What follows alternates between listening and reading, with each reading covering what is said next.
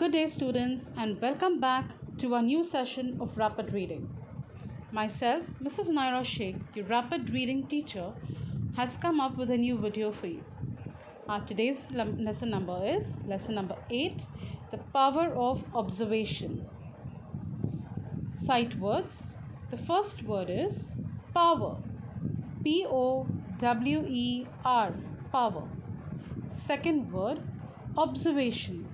O-B-S-E-R-V-A-T-I-O-N, observation. Third word, desperation. D-E-S-P-E-R-A-T-I-O-N, desperation. Fourth word, confused. C-O-N-F-U-S-E-D, confused. Fifth word, violently. V-I-O-L-E-N-T-L-Y, violently. Sixth word, pleaded. P-L-E-A-D-E-D, pleaded. Seventh word, justice. J-U-S-T-I-C-E, justice. Eighth word, honor. H-O-N-O-U-R, honor.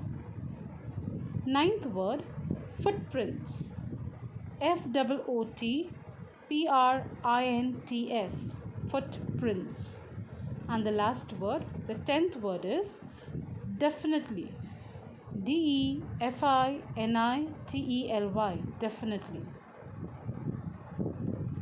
We now begin with our story, students. Once, two merchants lost their camel in a desert. They searched for it here and there, but could not locate the animal. So what happened here, students? Once upon a time, there were two merchants. And these two merchants, while they were crossing the desert, they lost their camels.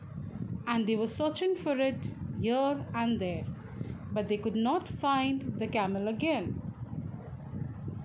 As they were walking in desperation, they met an old Arab. So as they were walking, searching for the camel here and there, anxiously wondering where the camel went, they met an old Arab on the way. They asked him if he had seen a camel. So what did the merchants ask them, students? They asked the Arab if the Arab had seen the camel anywhere. At first, the Arab looked a bit confused. He thought for a while and then said, "Was it an old camel?" The owner said, "Yes, it was." Then the Arab asked, "Was it lame?" "Yes, it was," they said. So what would the Arab first expression was given by the Arab to the merchants? He was very confused and wondering why the merchants are asking him about the camel. Then he thought for some time and he asked the merchants, "Was the camel old or was it young?" "Was it old?" So the owners immediately said, "Yes, it was old." Then the Arab asked the next question, "Was it lame?" That means, could it walk properly, or was it walking slanting? It couldn't walk properly. Was it lame? "Yes, it was," they said. The Arab then asked, "Was it blind in the right eye?" He asked them the third question, could the camel see properly, or was it blind from the right eye? "Yes, it was," they replied. So now the merchants even confirmed that the camel was lame, was blind, and the camel could not walk properly. "Have you seen our camel?" the two merchants asked eagerly. So the moment they noticed that the old man, the old Arab, is answering all the questions correctly, immediately, what did they think? That definitely this Arab has seen our camel somewhere or the other. The Arab did not answer their question, but put another question to them instead.